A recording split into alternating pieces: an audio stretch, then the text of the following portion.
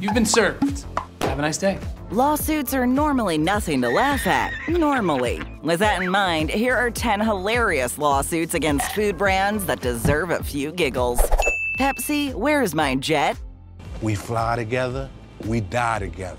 Most of the big brands are no strangers to clever marketing. After all, if you want your brand to be known worldwide, you're going to have to up the ante just to compete. Pepsi is well aware of this fact and has been pumping out creative ads and marketing strategies for years. However, deciding to give away a jet was definitely creative, but not such a good idea. Back in 1996, Pepsi debuted Pepsi Stuff, which was a rewards program that allowed fans to collect Pepsi points. These points could then be redeemed for lots of cool merch or Pepsi Stuff from the Pepsi Stuff catalog. Among the prizes were items like Pepsi t-shirts, hats, and a Harrier jet. Now, it must be stated that to walk away with a simple Pepsi t-shirt, you would have to drink a lot of Pepsi. But the Harrier would set you back a mere $7 million in Pepsi points. However, Pepsi's attempt at a joke backfired when a man by the name of John Leonard said to himself, "Challenge accepted," and with a little glance at the fine print of the promotion, found out that in place of product labels, customers could simply buy Pepsi points for 10 cents each. With a financial backer, Leonard then circumvented the impossible task of collecting $7 million in Pepsi points. When Leonard came looking for his jet, Pepsi was forced to inform the man that there was no jet and this promotion was clearly a joke. So Leonard took the soda brand to court. Unfortunately for Mr. Leonard, the court ruled in Pepsi's favor. If you want the whole story, check out Netflix's documentary called Pepsi, Where's My Jet?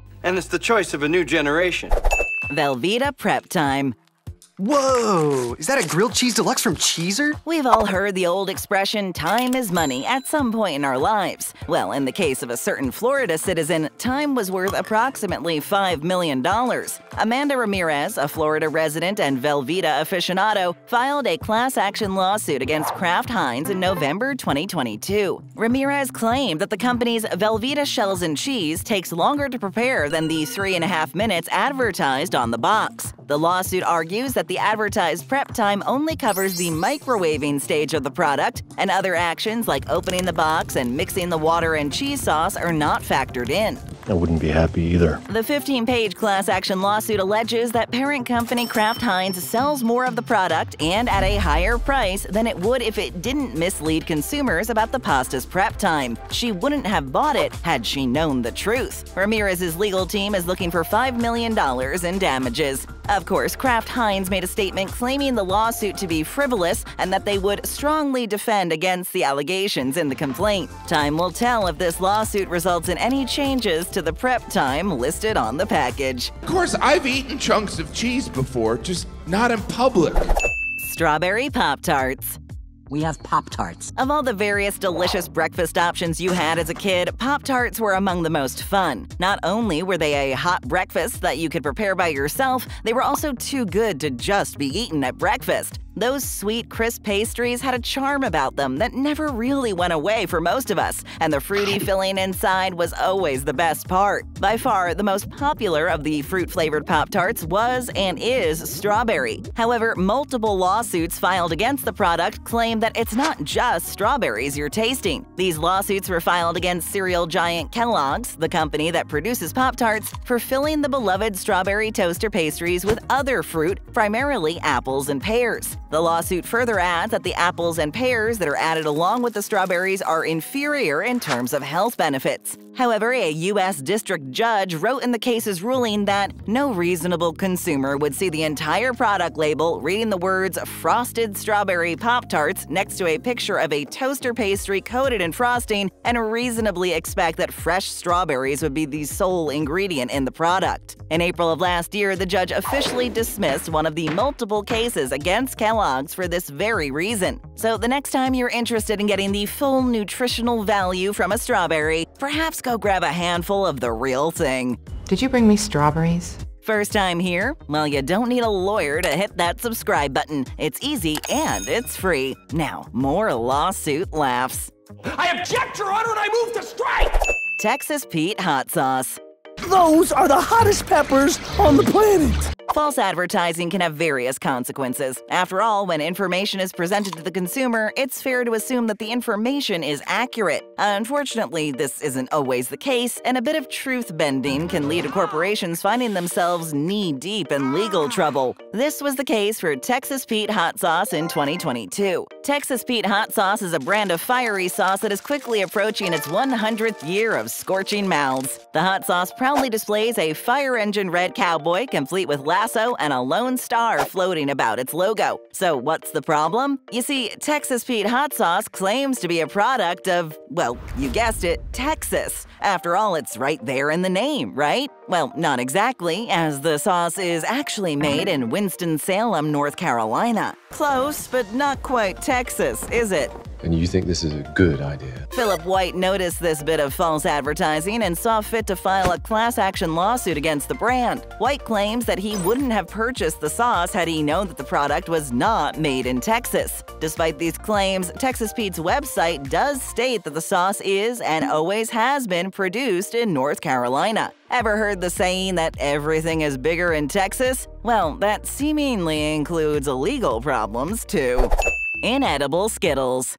When she sat on a rainbow, she made Skittles. Doesn't just opening a bag of Skittles put a smile on your face, with all the colors of the rainbow represented and ready to send your taste buds on a journey to sweet and fruity flavor country? Skittles are chewy, sweet fun. Well, unless those Skittles are inedible, of course. Back in July 2022, a class action lawsuit was filed against Mars Inc., Skittles' parent company, for knowingly deceiving customers by not disclosing that the candy contains a chemical called titanium oxide, and thus is not suitable for human consumption. Titanium oxide is added to the candy to give them their bright color. The suit further adds that the client would not have purchased the candy if the information regarding the titanium oxide had been fully disclosed. According to the suit, the client suffered economic injury by purchasing them. Ultimately, the case was dismissed, and the FDA sees no problem with the chemical additive. We're not sure when the court date for the next trial for Skittles will be. You know, the one where people are suing Skittles for claiming that you can't actually taste the rainbow. Are you guilty or not guilty, sir? Canada Dry Ginger Ale. You take my ginger ale! What's the first ingredient you'd expect to taste after taking a sip of Canada Dry Ginger Ale? If your answer was ginger, then you're more fortunate than a Canadian man by the name of Victor Cardoso. According to the man himself, Victor and his family often drank the popular soft drink for the health properties associated with ginger. However, Cardoso said that he and his family were unable to taste any ginger at all. So Mr. Cardoso did what most of us would do. He sued the company. It's too late to win. Victor's lawyer argued that despite the brand's label saying that the drink was made with real ginger, the label was misleading. Cardoso's lawyer would continue to argue that while Canada Dry does use actual ginger, they boil it in ethanol, and that essentially destroys any nutritional or medicinal benefits. The litigation went on for 20 months before a $200,000 settlement was finally reached. However, Canada Dry released a statement expressly denying liability and is not required to change its product labeling or advertising for products marketed in Canada. Who knew that a supposed flavorless can of someone's favorite soft drink would end up paying off? Barilla Pasta. Pucci, he says he wants two spaghetti speciale. Real Italian pasta is thought to be the best pasta the world has to offer. That's fair. So when a pasta company claims to be Italy's #1 brand of pasta, you can bet pasta lovers might be willing to pay a little extra for the stuff. That is, of course, if the pasta is truly what it claims to be. Barilla Pasta came under fire from customers for falsely advertising that their product was Italy's best pasta. A class action lawsuit was filed against the pasta company for the misleading marketing in October of 2022. While Barilla was founded in Parma, Italy in 1877, and the company is still headquartered there today, the pasta is produced in the US of A. A spokesperson responded to the allegations detailed in the case, stating that the company will continue to defend itself against the unfounded claims, as the wording on the box clearly states that the pasta is made in the USA, with both American and imported ingredients. To play it safe, maybe the next round of Barilla pasta packages should read, "Made in the USA with USA ingredients, but founded in and at one time made in Italy." Though all that might not fit on the package. It's plain pasta. It's the only meal that never disappoints. McNuggets Burn. Hey, Mr. Nugget, you the bomb.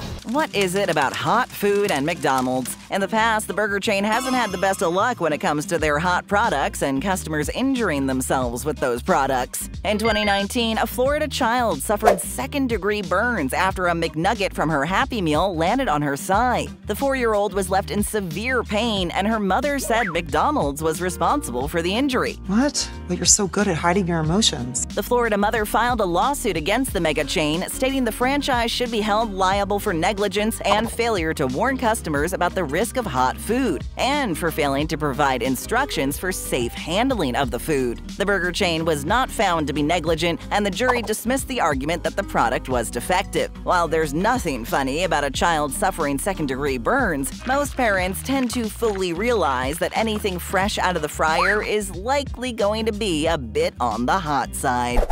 Blue Diamond Smokehouse Almonds.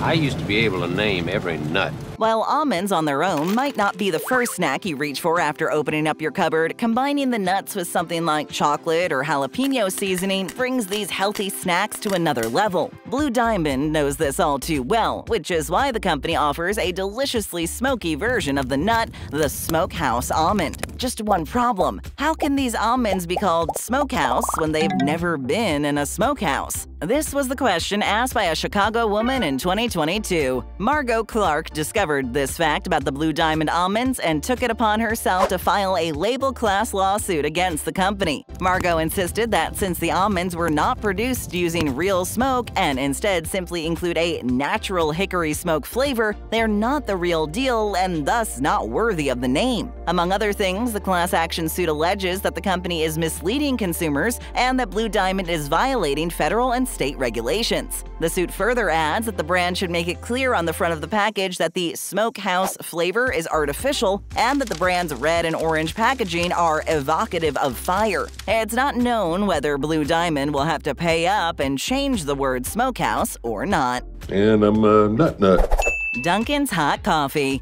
The worst coffee I've ever tasted. Most of us expect the coffee we order to be hot. Makes sense, right? However, not all who purchase a cup of coffee seem to be aware of this fact. In 2022, a New Jersey couple, Evan Arlington and Stephanie Arlington Macias, filed a lawsuit against the donut giant after Arlington spilled a cup of coffee on his lap at a drive-thru. The lawsuit states that as a result, Arlington suffered severe burns and great pain and mental anguish, affecting his future. The suit further adds that Arlington's wife suffered a loss of her husband's aid, comfort, conjugal fellowship, and consortium. Fortunately for Dunkin, these lawsuits usually don't go anywhere, and with warning labels on cups, these suits tend to disappear pretty quickly. Unfortunately for those who continue to spill hot coffee on themselves, maybe it's time to play it safe and brew up a pot of coffee in the safety of your home. You want to know what made me the person I am? Then put me on the stand! We're serving up more great videos. Just tap or click, hit that subscribe button, and ring that bell to join our notification squad.